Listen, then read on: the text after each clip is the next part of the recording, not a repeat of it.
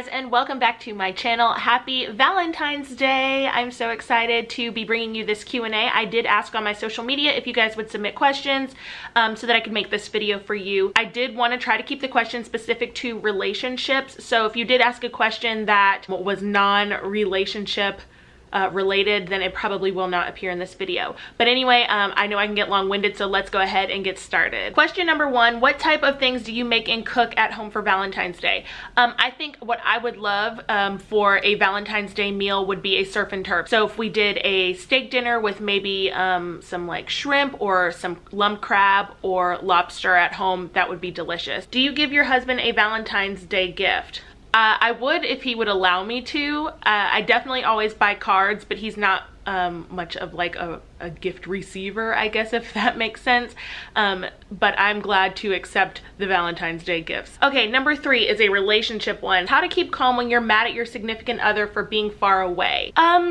Well, if you are in a relationship with someone and it's a long distance relationship, I hate to say it, but you knew what you were getting into when you decided to become that person's boyfriend or girlfriend. So you can't be happy with them and say, oh yeah, I want to be in a long distance relationship with you because I just like you so much or because I love you so much, but then be mad at them for not being close to you either. I think at the beginning you should probably set ground rules and say like, I would like to see you this much, and you guys kind of work out when you're going to be seeing each other.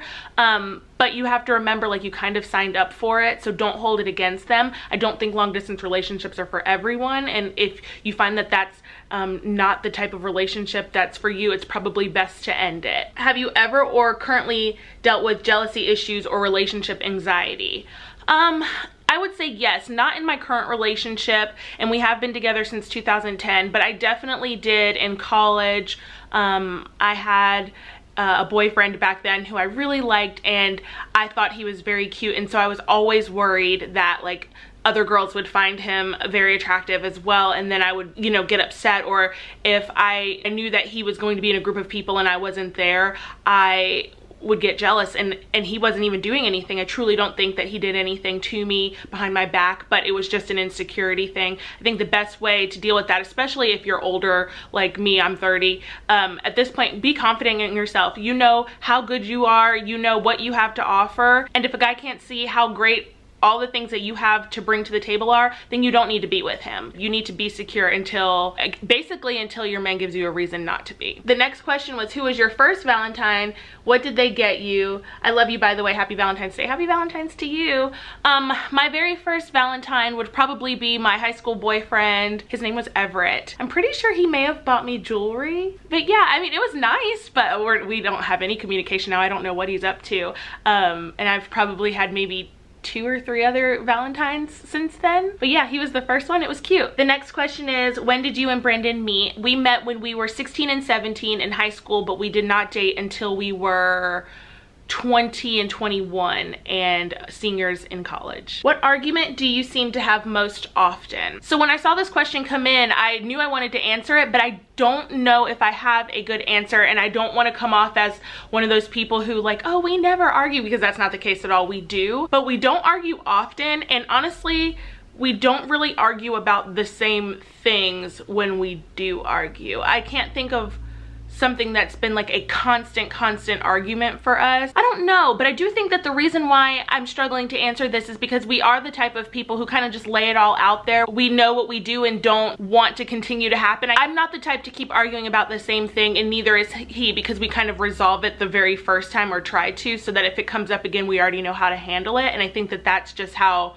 every conversation should be. Even things that don't turn into an argument, you kind of need to just resolve it, because who wants to keep arguing about the same thing? I don't think we argue about any one thing over and over again. Your dream gift from each other, like birthday or Christmas gift. I think my ultimate dream gift would be like a matte black G-Wagon. If I could get that, or if Brandon got that for me, I would never ask for anything ever again. I'm trying to think what Brandon's would be. I think I asked him this before and I can't remember what he said, but Brandon's big on experiences, so he would probably want like a trip somewhere, or I don't know.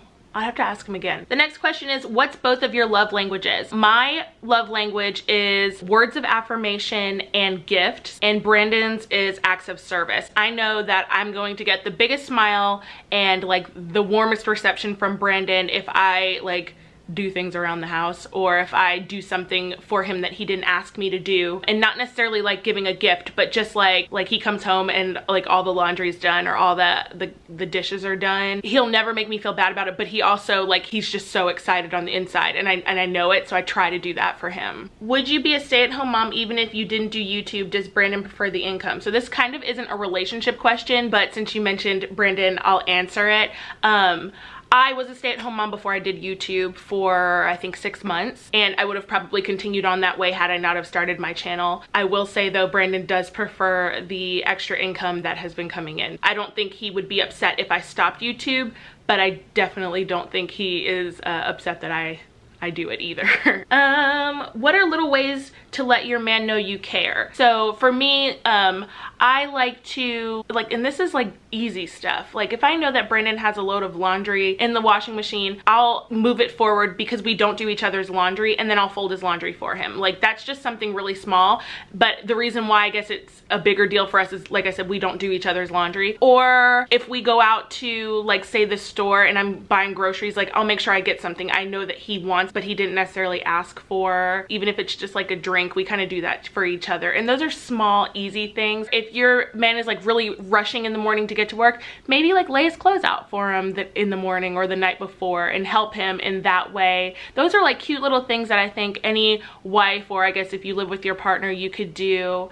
You could always send a cute text or send a card or even send like a little plant, or just do something that lets them know like, hey, oh, she's sweet. Tell him you're proud of him. Tell your husband or your partner you're proud of him and that you're really happy of the life that you have together. Little things like that, even just words or texts, mean so much. What has been the biggest change in your relationship since becoming a mom? So at the very beginning, you guys know I had postpartum really bad, and I think I pushed Brandon away and just wanted to do everything myself because I just truly felt like no one could care for this baby like I could. But I think that having the baby really helped me to see that he and I are a team, and that everything we now do will affect our son. I think now more than ever, I consider Brandon my teammate because we are responsible for a life that we both created. I think I'd like to say like, oh yeah, we're on the same team, we're married, but it wasn't until we had Bash where I realized how important that is. And I think that that's the biggest thing that has changed, because it wasn't about me anymore, it was about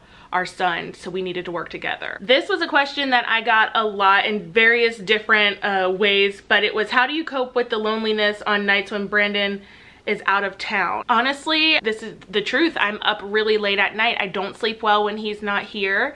I'm usually texting my friends until late at night, and I know he has to work, so he can't really talk to me, you know, late at night. I guess the way I cope is I know in my heart that he's doing what he loves and he's doing it to help our family. I can't really be upset with that, so I just deal with it. I don't know, it's hard. I'm not gonna sit here and pretend it's not, or like I don't cry sometimes, but I just know deep down he's not gone because he doesn't want to be home. He's not gone because he doesn't love us. He's just working. If he wasn't working, we wouldn't have the life that we have now. I kind of just have to remember that and keep my feelings pushing, I guess is what I'm saying. Do you 100% trust your hubby when he's away in another state? Yes. And if I didn't, I wouldn't be married to him. I could not be married to someone who I was worried about every time he left. If ever I truly felt like he was going to go off and do something, that would be it, because that just shows right there that I don't trust my husband. Of course, you know, things can happen, especially in the industry that he works in. There's women everywhere, but because he hasn't given me a real reason to feel that way, I just can't. And like I said earlier, you have to be confident in who you are, but if they're really willing to risk your relationship and everything you've built together, they didn't deserve you. But don't live in fear over that, because it'll only eat you up, and he could be over there reading his Bible in his hotel room all by himself and you're going crazy. It's not worth it. Oh, I like this question. How long is too long to wait on a guy to act right? If you are anywhere between 25 and 30, don't wait long. There are too many men out there who are ready and willing and able to settle down and be everything you need them to be. If you're 19 through 22, your guy's fresh out of high school, your guy is still in college, they're young, I wouldn't really hold it against them then either, but you got to know what you're working with. So if you are working with someone who does have a good job and they're moved out of their mom's house, but they're acting like a child still and not treating your relationship with respect, don't wait around for that, because there is going to be someone else. And the biggest thing, my biggest piece of advice, and you may hear me say it multiple times in this video, is do not settle just because you really like the person. Because if you settle 3 or 4 to 5, even 10 years down the road, you are going to regret it, and you would have just been much happier if you would have waited another year or 6 months even for the next guy who was going to treat you right. Don't settle, don't wait long, especially if you guys are older. And by older, I mean like just not teens or like young 20s.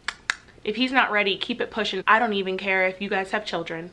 It's not worth it. What advice would you give a single mom that is looking for a godly man? Stay true to yourself. If you are looking for a godly man, look for him in places where the Holy Spirit resides. So maybe at church. And I'm not saying that you can't meet a godly man anywhere else, but I'm just saying maybe that would be the first place you would go because you want someone godly and they're praising God at church. Look to see if your church has a singles ministry. Maybe ask one of the leaders at your church if they know someone, because they probably won't set you up with someone who isn't like-minded. And in the meantime, stick to your morals and values, make your list, and like I said, don't settle until that right man comes to sweep you off your feet. This one's kind of like the other one, how to avoid getting jealous or deal with jealousy. Know who you are. Like I said earlier, what you bring to the table, be confident in who you are, and know what you will and won't tolerate. No woman should be allowed to make you feel jealous. No woman. Ever. Look at yourself in the mirror and say, I am worth something. I am good. And if he can't see that, then you don't deserve me. But I want every woman to feel so confident about themselves that, like, it doesn't matter. You know that anybody could walk past him. Do not feel jealous over some girl who either A, is clueless to the fact that she's even being looked at, or B, who is purposefully trying to make you jealous. You're already better than that. This question I love because I get this a lot. How to prioritize your marriage and intimacy with a toddler and a hubby with a busy schedule. My first instinct is to say there's always time to be intimate because your children go to sleep at some point. But then I have to remember not everyone's situation is like mine, where he sleeps in his own room and sleeps all night. Sometimes you gotta get creative. It doesn't always have to be in this type of setting, if you know what I mean. I think that that keeps it spicy, and I think that sometimes it's a quick thing, but you just have to make time. And honestly, scheduling it, there's nothing wrong with that. Put it on the calendar just like you would put any other thing that you have to do, and make time for it, because sometimes it doesn't just happen like when you're looking deeply into each other's eyes. If the alarm goes off and it's time, get cracking. What is your favorite date night activity? I love going to dinner. It's probably my favorite thing to do. I think now, because I've been married for this long and Brendan and I have been dating, I don't mind going to dinner and then a movie. But if I'm just dating someone, I did not like going to the movies on a dinner date. And if I did, I would always want to go to the movie first and then have dinner after, because you lose a lot of prime time of getting to know each other and talking in the movie theater. And sometimes if you're like kissing in the movie theater like teenagers, you're not really getting to know that person anyways. Okay, I liked this question because this would, I guess, be a challenge now that I'm thinking about it. How do y'all handle in-law issues, getting along, or somebody doing something that upsets you or your spouse? This has been something that we have dealt with. I will admit that I have not always handled the situation properly. As you know, Brandon has 2 sets of parents. One set, we get along brilliantly. The other set, it's a little touch and go sometimes. And I think that at times I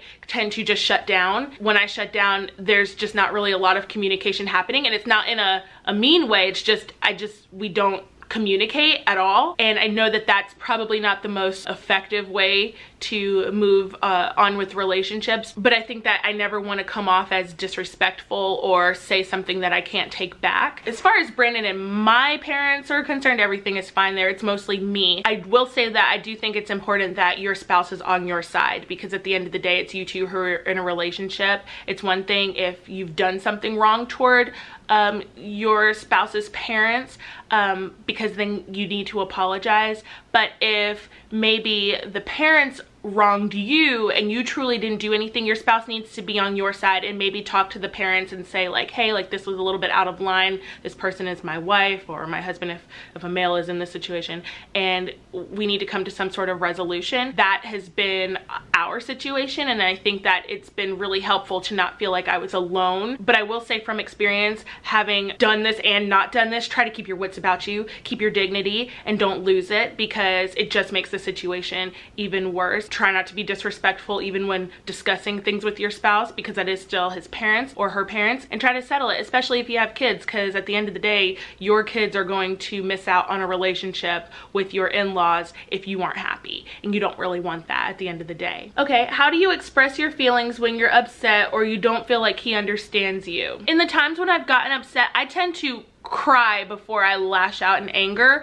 I think that if you jump to anger when you're upset, he's automatically not going to listen to you. And honestly, I wouldn't listen either if I were him. Try to remember that you can be angry and keep a soft tone. Now, it is hard because I have been in other relationships and with my husband where I feel like he's not getting my point, but just explain yourself, say what you need to say. He'll probably have something he needs to say in return, and if he doesn't understand, as long as it's not life-threatening, agree to disagree and move on from it. There's no point in continuing to go on in circles. Now, if this is something that he should not be doing morally and just doesn't understand your feelings about it, that is something different, because that's something you will and won't stand for. But if it's just like he doesn't see your point on something that probably isn't that big a deal in the grand scheme, agree to disagree. What attracts you most to Brandon?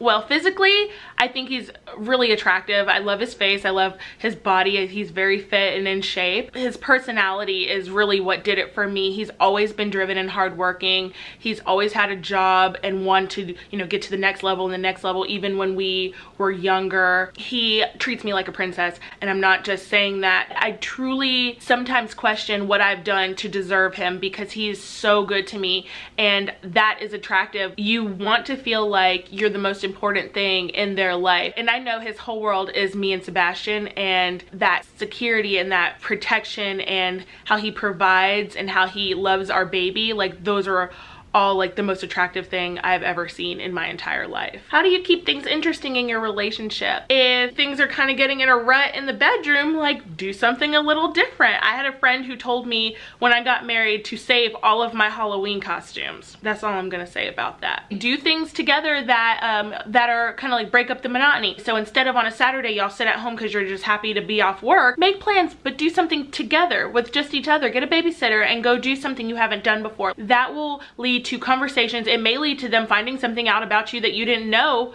that's a positive. How did Brandon propose?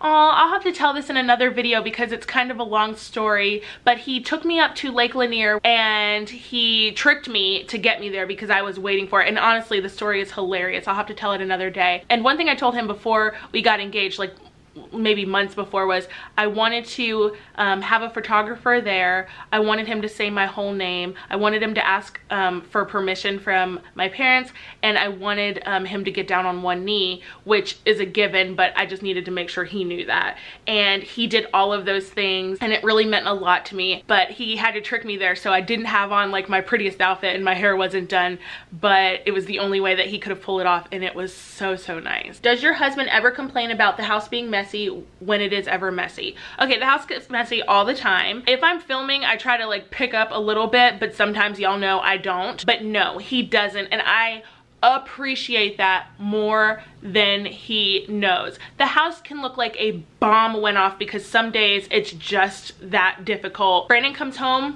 jumps right in, never complains, never makes me feel like I didn't do enough. Honestly, he's so helpful when he comes home if the house is messy that it makes me feel bad, because then it's kind of like he's so helpful to a fault, because then I start to feel like I should have done more, or you've just worked all day and I couldn't keep the house clean. But he always tells me, your biggest priority is Sebastian. So if that means y'all played all day in the playroom and you couldn't get anything done in the house, but the baby was taken care of and he was happy all day, then he's like, then you've done a good job. I try to not have it to where the house is just completely a wreck in every room, the playroom, our room, Bash's room, the kitchen, and the living room. Like I try to have like a good bit of it clean, but I get so much satisfaction when he comes home and I've cleaned the whole house and he's like, oh my gosh, it looks so good in here, because then I know that he can spend more time with us. But he has never made me feel bad about it, and I know that that's not the case for everybody, and I just feel so blessed. The next question, ooh, tips for telling very strict parents that you're dating. Okay, so I think the first question I would ask is how old you are and if you still live at home with your parents. If you are dating age like 15, 16, up to like right about to graduate from college, 21, 22, and you still live at home, I'm sorry, you gotta follow your parents' rules. If they don't want you to bring your dates to their house, don't. If they don't want boys in your room, don't. If you're living in their house, unfortunately, you gotta listen to their rules. If you don't wanna listen to them, move out. Now, if you are between like 22, 23, graduated from college, you have a job, you may not be paying rent at your parents' house, or older, like 25, 28, 29, 30. Some people still live at home with their parents at that age. My parents would have let me live at home forever if I wanted to, and I didn't pay rent living there. I think you probably need to have a conversation. Telling your parents, as someone who is an adult, that you're dating, that is something natural. Your parents are married, so they understand how important it is to build a relationship with someone before you get married. And I would sit down and say like, look, I admire your marriage. This is something that I would want for myself too, but it's going to require me meeting and getting to know a guy. That doesn't mean that you need to bring the guy up to your bedroom at your parents' house if you're living there. Brandon was never allowed in my bedroom, even when we were engaged. I think the only time Brandon ever came into my bedroom before we got married was when I moved home from college, because he was bringing stuff from the car into my bedroom. And then when I was moving out, like right before we got married, and I started moving my stuff from my parents' house into our apartment together, and he was helping me then. He never stayed the night in that room. He never just hung out with me up in the room at my parents' house, because they didn't play that. And we were engaged, and I was 24 turning 25. But I would say to your parents, like, I would like to bring this person over to the house,